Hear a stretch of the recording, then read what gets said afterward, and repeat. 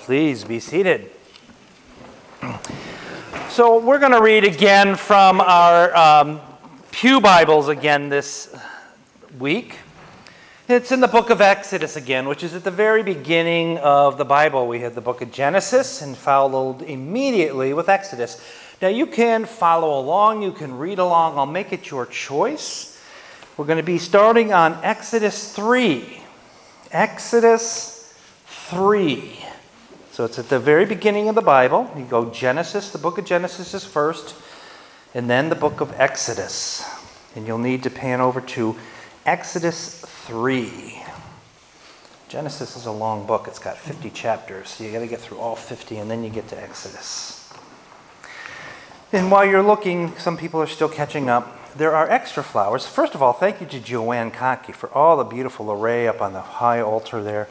But there's another set of flowers there from Mrs. Mary Smith. Mary was a member here years ago, and her son Aaron, the children went to church here, went through our Christian education wing, and Aaron died recently in New Haven. So Aaron's service will be on approximately, I believe, October 8th. So please keep that family in mind. And we are also, of course, I want to announce Rick Harrison's memorial, which will be September 11, right here.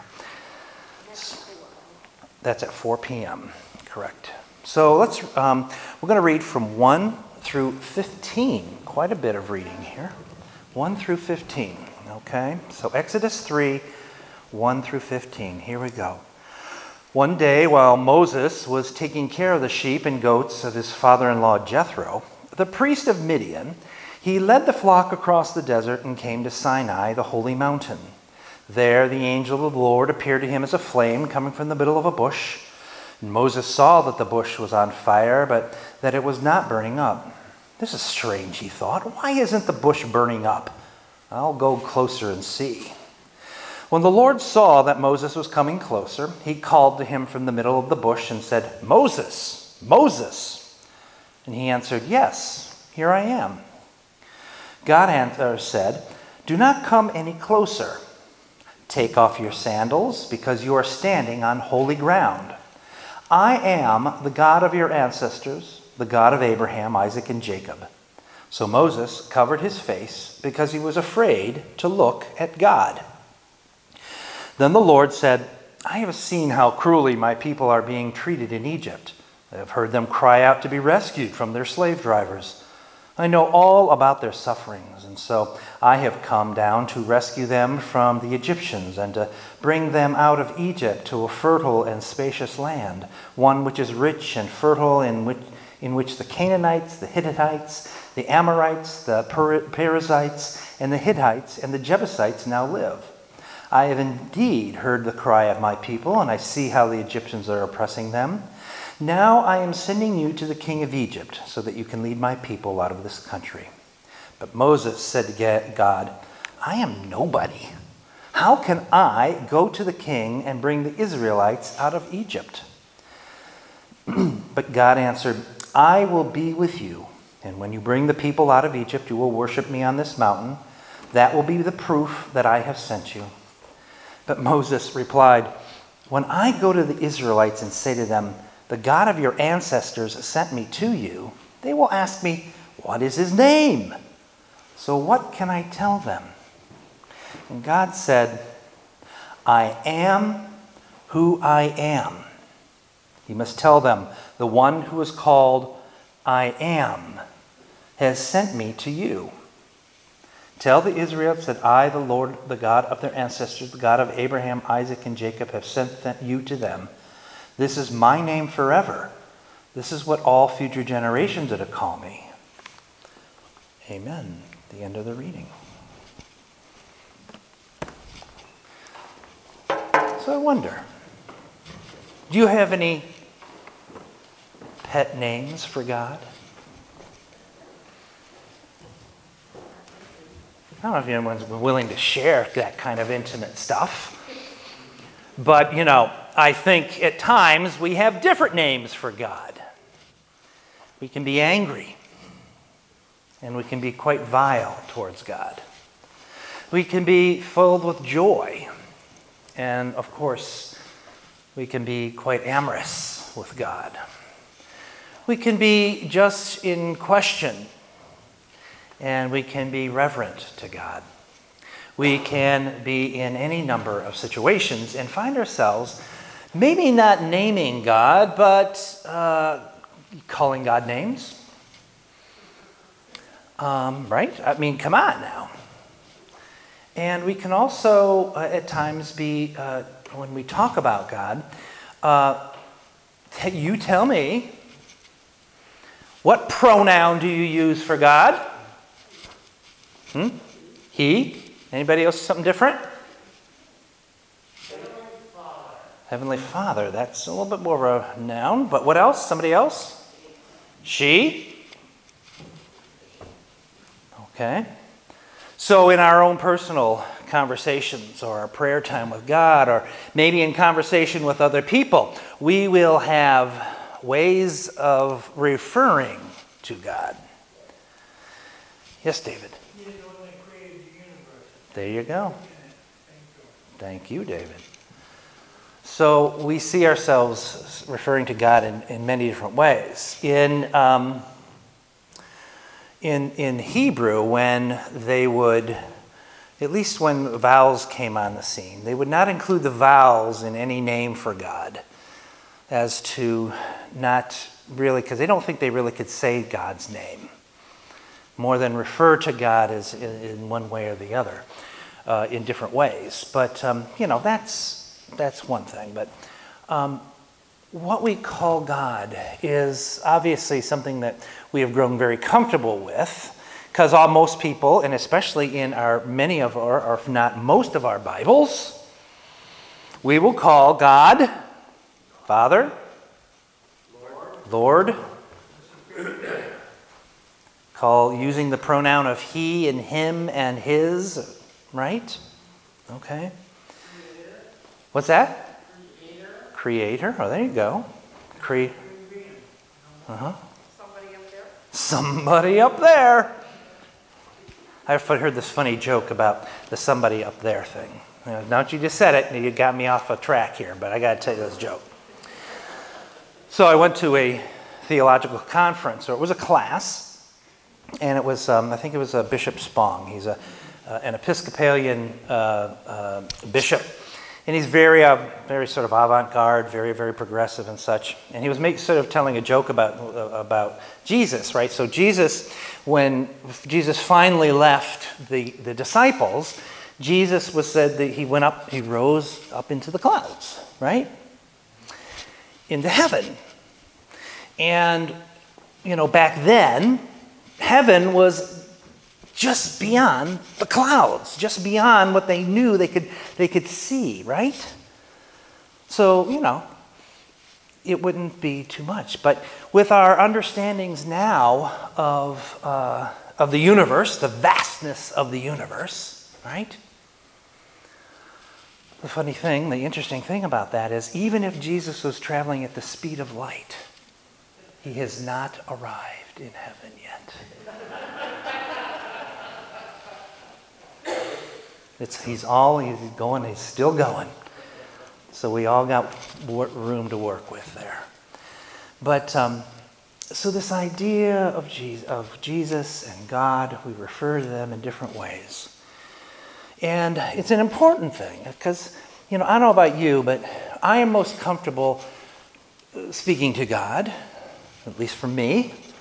I didn't do this always, but I have found the most comfortable way to speak to God is on my knees. Now, I don't always accomplish it, but I try to wake up in the morning, rolling out of bed, and I just roll right onto my knees and start the day that way. And then before I get into bed, I get on my knees, just like a little kid, and I say my prayers. Now, I have different ways, depending on my mood, of how I address God, Sometimes that's God, sometimes it's a lovely pronoun, whatever it is. I've been known to call God names every once in a while when things weren't going right. But that's what it is to be a human. We take control. We want to think that God should be doing everything for me, right? Making everything right. Right? So that's how I react. But those are the comfortable times. And I can call God anything on the spectrum. I use all kinds of ways of speaking to God. But my heart speaks to God just with love and with reverence. But here in this scripture, I think it's very interesting. And at one point in the scripture, this is a different, what read today was a slightly different interpretation, but one of the other ones. But Moses, when God is speaking to him, he when God said, you're going to go do this, and Moses' reply is, he says, I'm nobody. And he says, who am I to do this?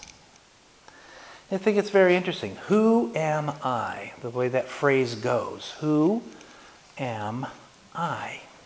Right? And it's a matter of, and then later on, God says, you're going to tell them, I am who I am sent you. Tell them, I am. And it's in capital letters. I am. Now, we have this struggle, too, also, in the world. Church, the UCC church in Iverton is closing because people aren't going to that church. But that's not the only one. You know, I heard just the other day that the Westbrook Church, they used to have 2 services. This year, they're reducing down to 1 service on Sunday mornings. Wherever you go, even the big churches, fewer and fewer people are going. Now, is it because, what do you think? Is it because people don't believe in God? What do you think? You're lazy. Lazy, yeah, interesting. Somebody said, no, they don't necessarily believe in God. Distracted. They're distracted? Busy? They're questioning the relevancy. They're questioning the relevancy of what?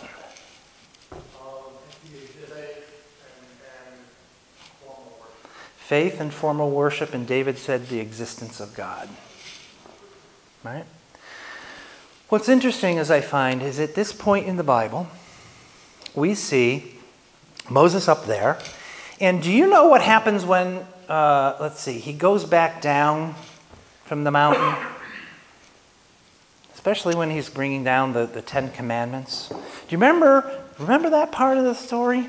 Do you remember what the people were doing at the base of the mountain?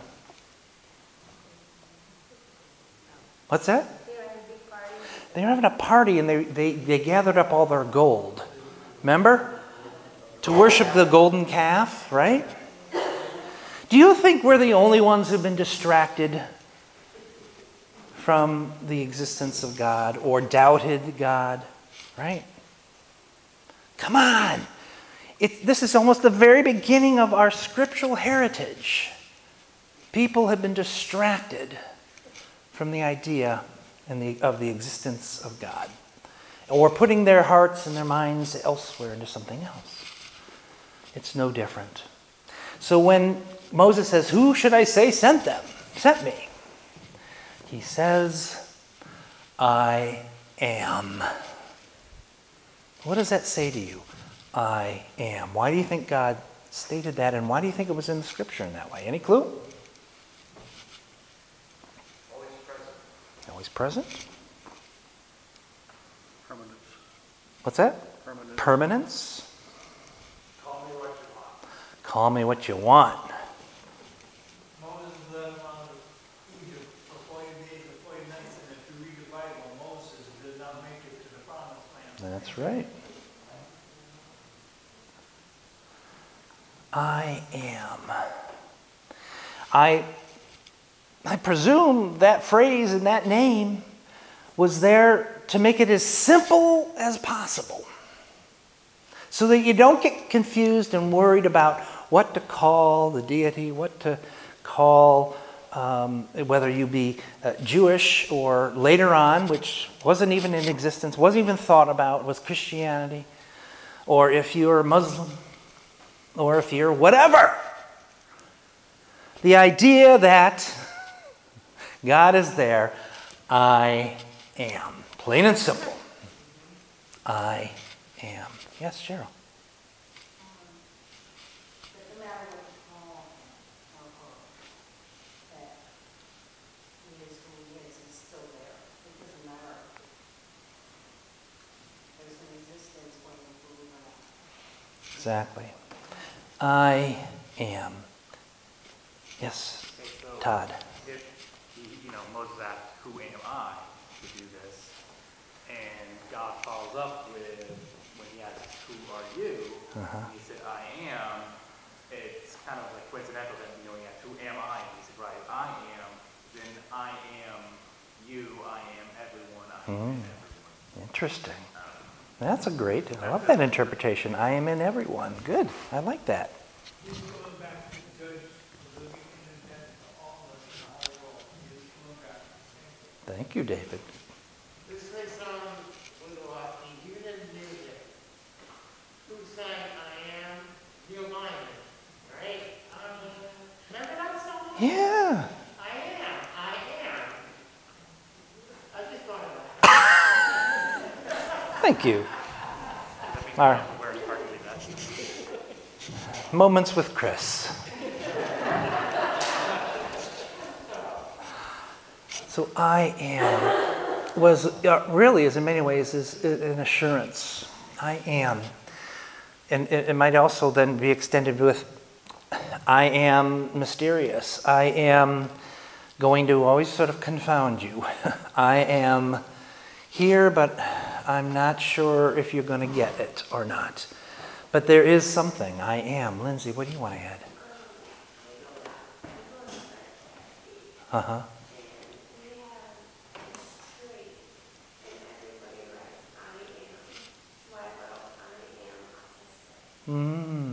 Wonderful. I like that. It's like identifying who you are. And that God identified I am for all time. I am. I mean, scientists, I have no problem with science, but sometimes scientists have problem with religion. Sometimes. Not all. And the problem with, we find an answer, and all of a sudden, a generation later, we find a new answer, right? That answer just keeps on getting different and more complex, or even more simple, maybe even. It seems like the ancients were not so, and God with that conversation, were not so, unscientific at all. As if they hadn't struggled their entire lives with the mysteries of the earth and of life and death. They were very powerful people, just like us. I am. Maybe all that we got, but it sounds pretty comfortable to me. So I hope that's something that you can carry with you, this idea of I am. And just live in that, especially in hard times, especially in good times. I am. May the Lord be with you. Let us